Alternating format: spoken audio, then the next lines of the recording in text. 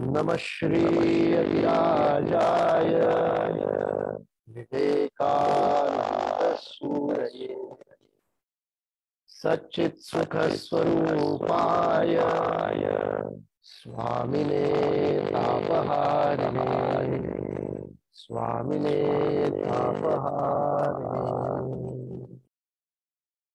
So it is a great honor and joy to speak about the relevance of being Vivekananda today with all of you nestlings who are engaged in a work of social transformation, and that too in the name of Bhagini Nivedita. Bhagini Nivedita, the great daughter of Swami Vivekananda, who herself was transformed completely by Swami Vivekananda's austere penance. And then she transformed so many people. Whoever she touched, it was like a golden touch, Midas touch. Whatever Nivedita touched was changed into something that loved Bharat beyond any imaginable limits. May it be Arvindo Ghosh, may it be Subramaniam Bharati, may it be Nandalal Bose. All these great people, Jagdish Chandra Basu, were transformed into nation builders by Bhagini Nivedita's inspiration. So being Vivekananda, remembering Vivekananda on his 159th birth anniversary, and remembering him for being him. That is how puja word is defined in Sanskrit.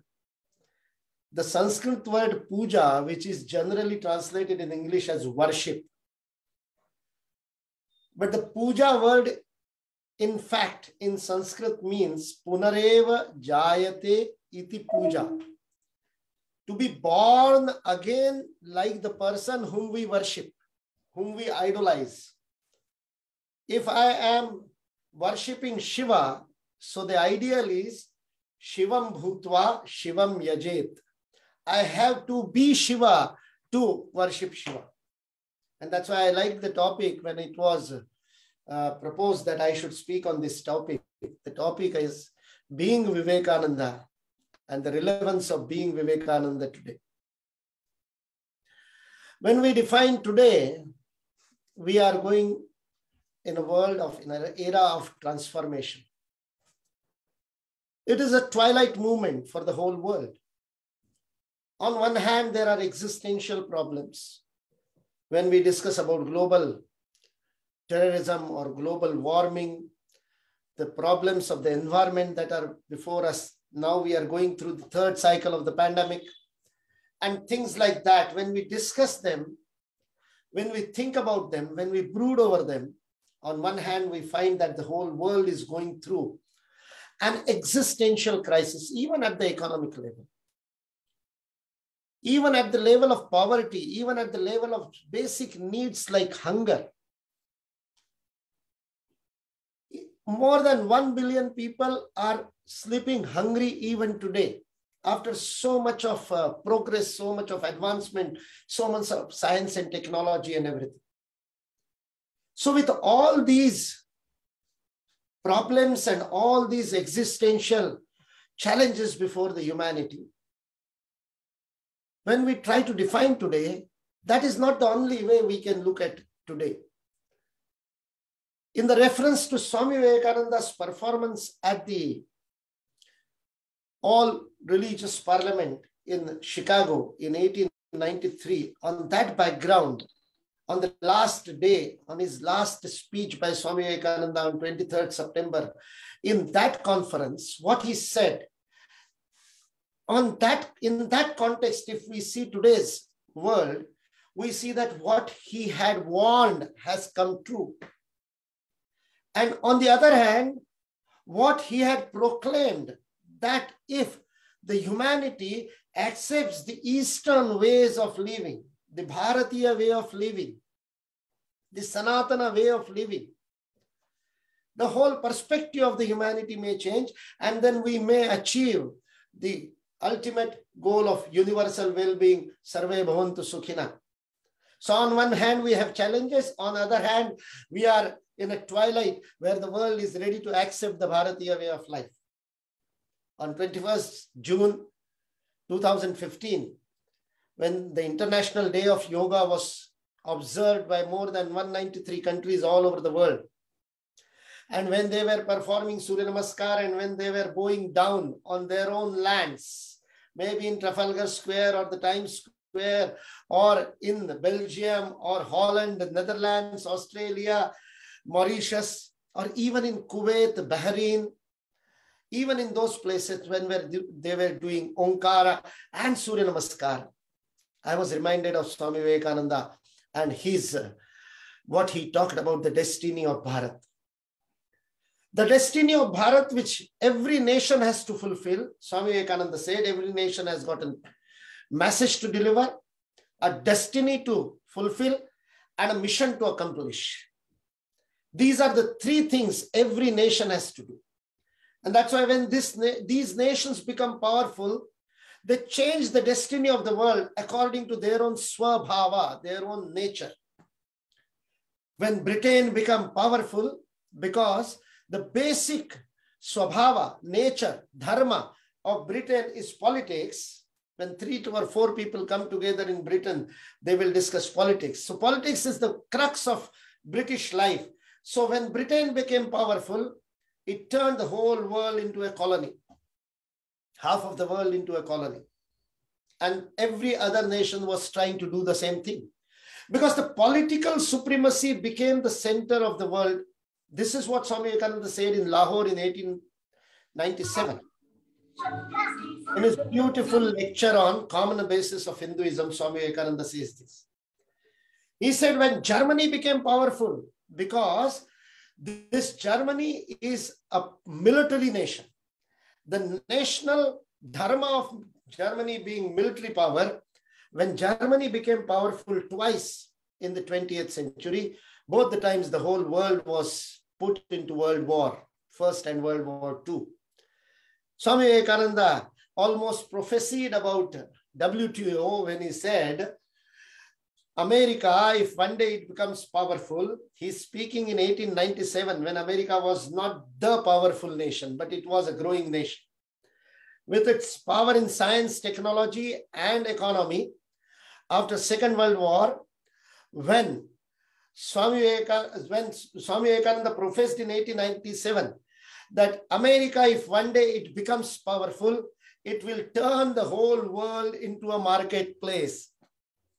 So when in 1999, World Trade Organization was formed and the whole world had to sign it, it was as if Swami Vivekananda's prophecy was coming true. After narrating all these examples, and one example he gave about France, he said France, aesthetics and art is at the crux of French nationhood. So if France becomes powerful, it will turn the whole world into some art show. So that is yet not come true, that prophecy.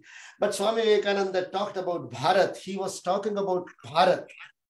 What is the dharma? What is the swabhava of Bharat? What is the message that Bharat has to deliver? What is the destiny that Bharat has to fulfill? And what is the mission of Bharat? So he said, Bharat never aspired to become the world leader. Bharat never wanted to be the political leader of the political master of the world. We never conquered the world. We never sent our militaries and armies to conquer the world. Our traders went all over the oceans. Thousands of years, we crossed the oceans with our navy, navigated trades and paths which prospered like anything, but we never turned the world into a marketplace because that is not our swabhava. Then what is our swabhava? Swami Vivekananda in that 1897 lecture, Common Basis of Hinduism, delivered in Lahore, he says, Bharat, when it becomes powerful, it becomes Vishwa Guru, the guide of the whole humanity, guide of the whole nation. That is the destiny of Bharat, to lead the whole humanity on a path of spirituality, practical Vedanta. That's what Swami Vivekananda says. So this is how we define today. On one hand, the humanity is facing problems of existentiality. On the other hand, it is ready to accept the Bharat's message of spirituality, the Bharat's message of oneness, the Bharat's message of practical Vedanta. Thus, this turning point came on 21st June 2015, when the whole world accepted the ideal of yoga. Even during the pandemic, there were talk of lifestyle changes. When the hypertension, diabetes became pandemic in the whole world, they are semi-pandemics. Almost third person is having these kind of psychosomatic ailments, and the doctors say they cannot be just treated with pills and operations and technology and science. They need lifestyle intervention. Dean Ornish was the White House physician, a heart specialist, a cardiologist, who was giving his, who was looking after the presidents, Bill Clinton and others at that time. He wrote the book, Lifestyle Intervention Theory. That change of lifestyle is again coming back to the Bharatiya way of life. So Swami Vivekananda's prophecies is coming true. In this today, in this frame of reference of today, in today's topic, we will come to the relevance of being Vivekananda. And for that, we have to understand what is being Vivekananda. Being Vivekananda is questioning. Questioning one's own self, questioning one's own belief. Swami Vivekananda was a great follower of Shiva. He worshipped Shiva. Then he changed and started worshipping Rama.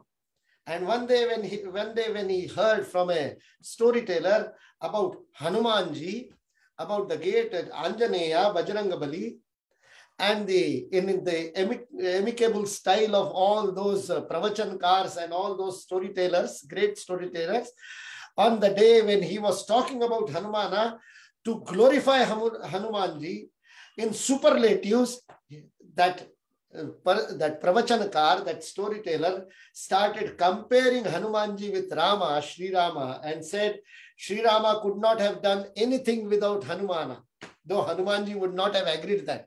Hanumanji would say it is all because of Rama's prabhutai, Rama's glory, that I am basking in his glory. But the pravachanankar, to glorify Hanumanji, said Rama could not have done anything in his life but for Hanumanji. And then he added one more thing. Hanumanji was more powerful than Sri Rama because Hanumanji was a bachelor, was unmarried. So this small Narendra came home and he threw away his Rama Sita idol out of window and put Hanumanji there. He was ready to challenge his beliefs. Every time when he said, if God is there, I should see him. When somebody would say that I am meditating on God, he would go and question. Keshav Chandra Sen, Devendranath Thakur, the great Brahma Samajis, he was influenced by them. But when Devendranath Thakur was meditating in a boat in the Ganges, Narendra, the young Narendra, the graduate Narendra, undergraduate student Narendra, swam across and went into that boat and asked Devendranath Thakur, have you seen God? Devendranath Thakur cannot answer it in affirmatively. So he started giving excuses. Oh, your eyes are so beautiful, Narendra. Do you meditate? You should meditate. You have got a spiritual power. And Narendra said, don't diverse. Don't digress from the topic. Answer my question. Have you seen God? Devendranath said, no, I have not seen God, but I can see in your eyes that you will one day see God. Narendra was not impressed. So being a Swami Vivekananda is not being impressed by anything, but questioning. And not just questioning others, questioning your own self also. He kept on questioning till he got the answer from the great sage of Dakshineshwara, Gadadhara. Sri Ramakrishna Paramahansa told him, yes, I have seen God. I can see the God as clearly as I can see you, more clearly than you. And the next question was, can you show me? And again, the answer was, yes, I can. And Thakur Sri Ramakrishna Paramahansa touched him, gave him Shaktipada Diksha at that moment. And Swami Vivekananda in his lecture, my master in London, narrates that beautiful experience when Thakur Ramakrishna touched with his lotus feet to the heart of Swami Vivekananda, and everything started diluting and everything started dissolving into one unknown oneness. And he was afraid and he said, oh, I have got my family. Don't do it to me. Stop, stop. And Sri Ramakrishna stopped that experience. But within 3 months, he attained that Nirvikalpa Samadhi. So that first being Vivekananda is quest. Second being Vivekananda is being compassionate, Karuna. That Karuna is there right from his childhood till the end. Even at his glorious days in Chicago, when the whole world was worshipping him, he was a celebrity there. When in Chicago, everybody was impressed and everybody was running after him, taking his autographs, trying to take photograph with him. At that time, Swami Vivekananda was pained, was crying, was weeping in every place where he stayed. Sister Gargi Mary Louise Burke almost visited everyone, every person, every place where Swami Vivekananda stayed in the West. And she has written in her beautiful volumes on discoveries, new discoveries in the Swami Vivekananda in the West, new discoveries. In those 6 volumes, she goes on writing wherever she went. She was narrated anecdotes that where Swami Vivekananda was sleeping, that bed was so turmoil. The whole night Swami Vivekananda could not sleep. He used to weep for days. When Mrs. Oli Bull, whom Swami Vivekananda used to call my mother in America, mother of America, Miss Oli Bull, when she asked Swami Vivekananda, why are you weeping, Swamiji? Why are you crying so loud? Is there any problem? Do you have any physical problem? Should I call a physician, a doctor? Swami Vivekananda said, no, mother, you have given me such a luxurious bed to sleep, but I cannot sleep here. Why? Because when I sleep here, I am reminded of thousands and thousands of my brothers and sisters on the streets of Bharat, which do not have bed to sleep. And they die there out of this cold. I am reminded of them. They are my brothers and sisters. So that karuna, that compassion, that is Vivekananda. And the third and the most important aspect of being Vivekananda is Vairagya. The renunciation, giving up of everything. He did not possess anything. Even when Ramakrishna Math and Mission was formed, and when Ramakrishna Math and Mission was to be built, Belur, that land was purchased. And on that land, that Belur Math was to be built. So many donations had come from all over Europe and America and from Bharat also. But there was a plague outbreak in Kolkata. And everybody was doing seva of the plague patients and victims.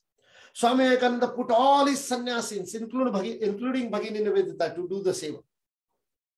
On the streets of Kolkata, they used to do the cleaning part of it, doing dressing of those plague patients, even carrying the dead bodies to the crematorium. Everything they did. And the money which had come for the building of Ramakrishna Math, that money was also put into the seva of the plague patients. That kind of a compassion Swami Vivekananda had, and out of compassion, he would renunciate anything. He can give up anything. And that beautiful story of that beautiful experience Swami Vivekananda has narrated in his own words, when Ramakrishna made him have the Sakara Darshana, the actual darshana of, actual vision of Mother, Kali at Dakshineshwara. At that time, Swamiji's, Narendra's mother, Bhuvaneshwari Devi, was passing through, the whole family was passing through a very bad time. She did not have anything to feed all these three siblings.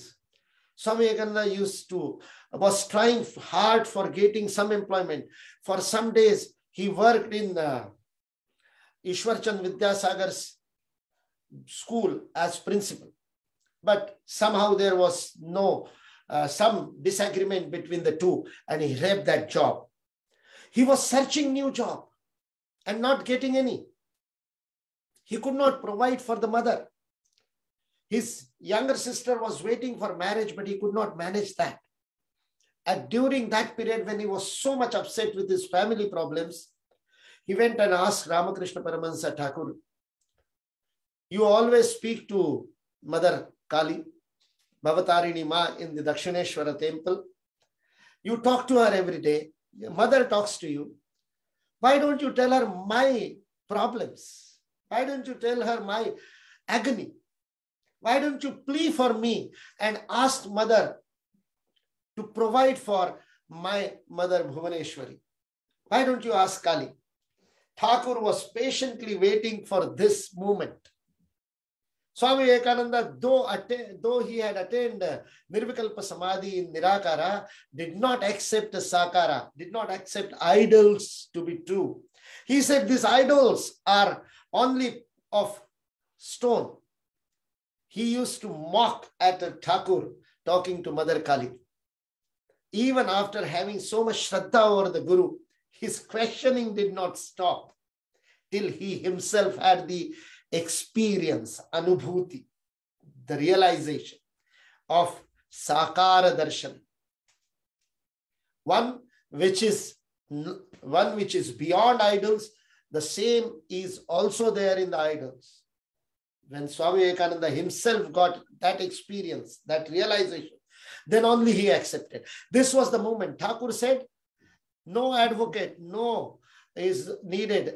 Nobody can, there is no need of any advocate. Vedita endeavors for kahan pe hai?